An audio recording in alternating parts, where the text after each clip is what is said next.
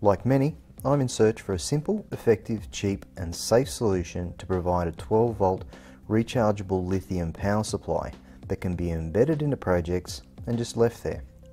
The battery pack needs to be powerful enough for larger projects and self-managing, meaning it's safe from overcharging and over-discharging, which is the quickest way to start a fire or destroy the cells.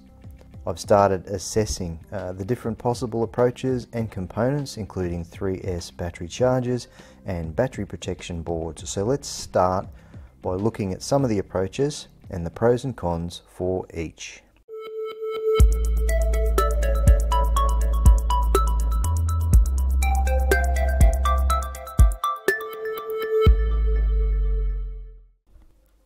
So the easiest and cheapest approach is to use a BMS. So this allows you to connect three 18650 batteries in series, giving a battery pack that produces between 8.7 and 12.6 volts at many amps.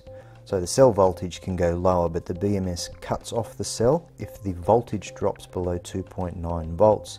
The BMS also steps in if the voltage exceeds 4.25 volts per cell. This is also a good thing, as the voltage higher than this can cause damage to the cell or cause the cell to rupture, which can cause fire. To use the 3 cells and the BMS as your power pack, you connect the power, the input, to the main, positive and negative of the BMS. This is also the power output connection point, so you also connect your project to this point on the BMS. Power from your external supply will flow to your project and to the BMS. The BMS will distribute the power to the cells. If the external supply has enough power to power the project and enough left over to also charge the cells, you might think all is good. The downside here is that if the project is hungry and the external supply is insufficient to power the project and charge the cells at the same time, the cells will constantly be drained and not charged correctly. This solution might work for a while and has been used by many before, but it's not ideal. If we look at the problems of just the BMS solution, we can try to address some of the problems and come up with a better solution. The first thing is to charge the cells properly to get the best charge and life from the cells. To do this, we could introduce a 3S lithium charger to the circuit, just like this one. This board promises the correct constant current and constant voltage charging of 3 lithium cells connected in series through the BMS. My initial tests show that it's an improvement over the raw 12-volt supply, but it's not working as well as a tried and true battery charger such as the well-known TP4056. So performance aside for the moment, this would address the correct charging issue if it worked perfectly. The new problem is that this board requires 15.6 to 22 volts to work correctly.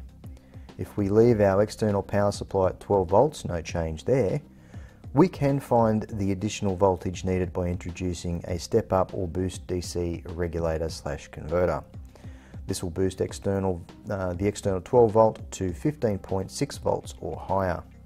In this example, I'm using another well-known and cheap option based on the XL6009 IC.